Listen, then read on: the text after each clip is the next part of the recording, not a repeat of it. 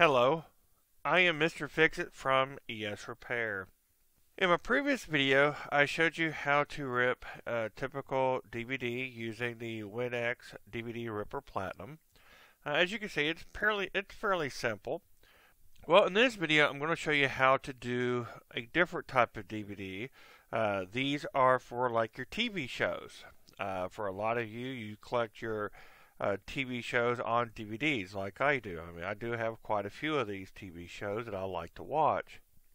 What you'll do is similar to what we did a while ago in a previous video, but slightly different. So what you'll do is go ahead and put the disc into the drive and go up here to the top and choose disk.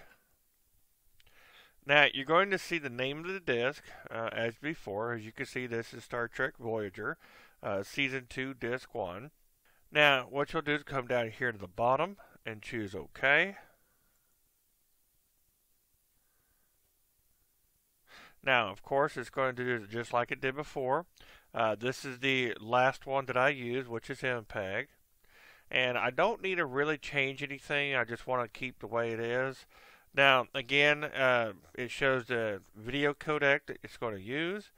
It's going to show the audio codec that it's going to use, and the resolution that it's going to use. Now, keep origin means that it's going to keep the original resolution that the video was recorded in. Nothing's going to change.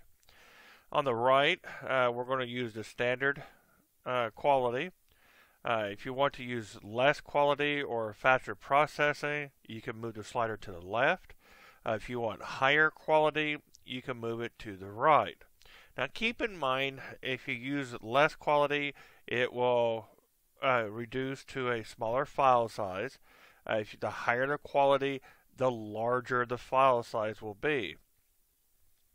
Now once you've selected the output format you want, choose OK. Now you're going to come back to this screen, and it's going to be like before. You're going to see the listing of all the titles. It's going to detect the main title, which in this case it shows Title 3. Now, when it comes to TV shows, what you'll have to do is pay close attention to the titles, because you'll notice that the timestamp on each title runs anywhere between 0 to 45 minutes. Some TV shows, depending on what the show is, they can run anywhere between 45 minutes to an hour. So you want to pay close attention to these. Now, usually the first 4 or 5 titles is the TV shows. And from my experience with these, they are pretty much in the order that they're played. For instance, this one right here would be the first episode of the disc, then the second, third, and then the fourth. So they do play in order. Now what you'll do is on the chat box, you will put a check mark in each title. Now again, you're going to see the timestamp from 0 to 45 in this case. You're going to see the format that it's in, which you can see this is the older format, the 4x3s. This is the audio channel that it's using. This is the AC3 format using six channels. You're going to see your subtitles. You can select subtitles that you would like to have. If you want to edit, you can always edit these to crop or add subtitles, things like that. Up here you'll see your main title detected is 3, so you don't have to worry about this one when it comes to TV shows. This one down here shows that ready to rip titles will be 1, 2, 3, and 4. Now, if you wanted to, you could convert all of these into one single file just by placing a check mark in this box. Over here you have the target video format. We're going to do the MPEGs. You'll see the title of the video. Again, if you want to set tags, you can go here. You can name the tags, what this video is, the artist, genres, and any kind of comments you want to add to the video. Over here you have the fine-tune icon, that gear. Now this is going to show you the current format we're going to use. This shows the codec that it's going to use for the video, the bit rate. Now the higher the bit rate, the better the quality, but the larger the file size. This will show the frame rate. You can choose any frame rate from 2397 all the way up to 30. Aspect ratio and resolution you don't really have to change if you don't want to. But if you do, you can also change what resolution you want to use. You can also choose the aspect ratio, the 4:3 or the 16:9. Most of those you don't even have to change. Audio codec, you can choose the codec that they use, the sampling rate, and the quality of the audio. Now, down here at the bottom, you'll have your folder. This is where it's going to go. If you want to change the folder, you can. You can just click Browse, and then you can determine where you want to save the videos from this disk. Now, on the right, if you want to make sure that you got the right titles, you can always click Play, and this will play the title that you have selected.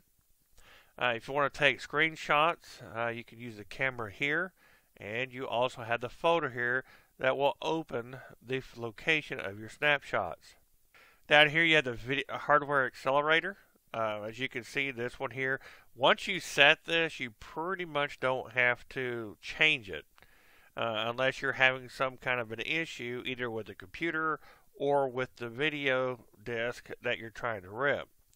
If you are having trouble, you can always remove the check mark. If you're not having trouble, just leave it where it's at. You always want to use the use high quality engine. This makes sure that you get the highest quality possible with the video as it rips. De-interlacing you really don't have to worry about unless there's a reason that you need to de-interlace the video. Usually it's happening if you're having trouble either decoding the video or if you're having trouble getting the video to rip. Safe mode will turn off all the hardware acceleration and just use software acceleration or use software to do the encoding. Over here you can just leave the number of cores that your computer can use. It defaults to the maximum cores that you have. So in this case I have a quad core processor, so it defaults to 4. Now once you have your video selected, all you have to do now is click Run. You're going to see your current title that it's ripping, the destination of that title. This is going to be the file name that's going to be created, the start time, which is 0, the time it's going to end, the duration of the video, the current time of the process. The frames per second is something that you can look at because what this does is it identifies as to how fast the frames of the video are being processed. Now right now it's doing about 122 frames per second. Now this will fluctuate as the time goes on. The better it can read the disc, the higher this can go. Now I've seen this go anywhere between 300 to 500 frames per second. And there are several characteristics that will determine on how fast these frames can be processed. And over here you have the remaining time. This is the estimated time that the title will be completed. And of course you have your progress bar to show your visual representation. If you want the computer to shut down after the conversion, then you can put a check mark in this box. You can also have it open the output folder once the conversion is completed. Now if anything comes up, you can also choose stop, and then this will stop the conversion. Once the conversions have been completed, you'll see the pop-up box here that says all jobs have been completed. You simply just click OK, and it's going to open all the videos that were just ripped. And then you can simply just open them and you can play the video. Well, as you can see, it's very simple to do TV shows that are on DVDs. Now, if you have any questions or any problems, you can always click up here on the email icon and you can answer the frequently asked questions. If you have to, you can go ahead and send an email to them if you have any problems or any questions about the software. I am your host, Mr. Fixit. Thank you for watching.